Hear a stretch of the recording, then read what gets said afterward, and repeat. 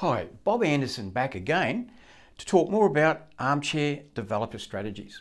This is the third video in this third video series. You might remember from video 2, we had a look at the important considerations for an armchair developer. In particular, in order of importance, we talked about the developer's experience, how important that is. And also, what is the security being offered and does it require compliance, asset compliance? Okay, now we're going to move on to the third point. And that is structure and documentation.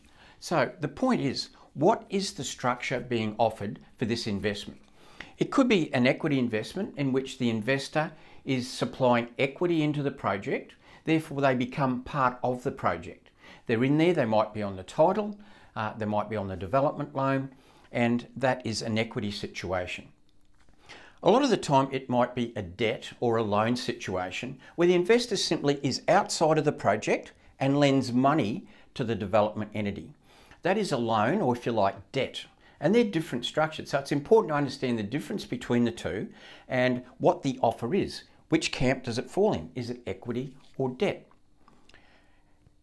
In regards to when is the documentation, or what is the documentation being offered?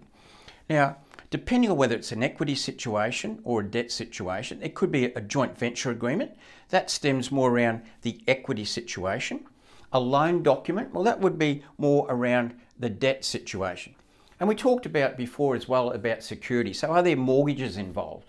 Are there, for instance, a first or a second registered mortgage? These things are important in regards to the structure and the documentation. So you need to understand that. Finally, point 4 is the interest rate or the profit share. Can you notice that this is the last part of what we're going to discuss?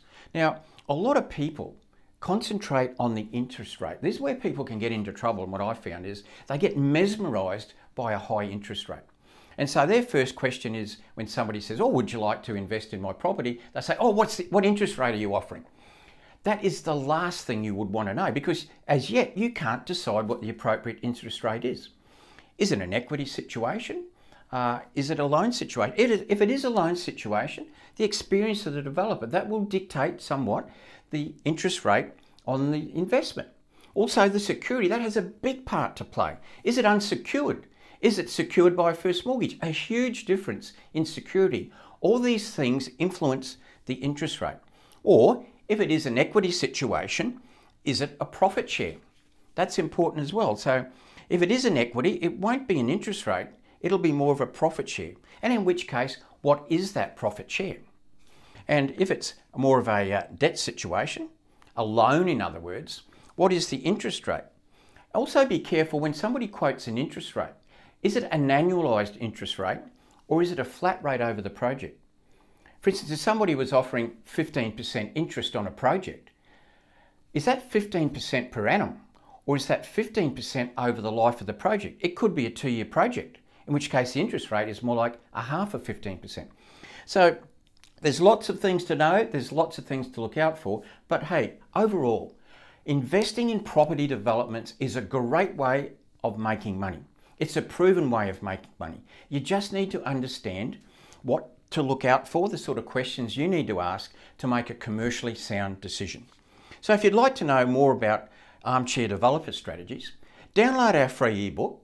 The link is on the bottom. And if you need to know any more, got any questions, there we are there. Feel free to email us, admin@propertymastermind.com.au, or even give us a tingle on the phone.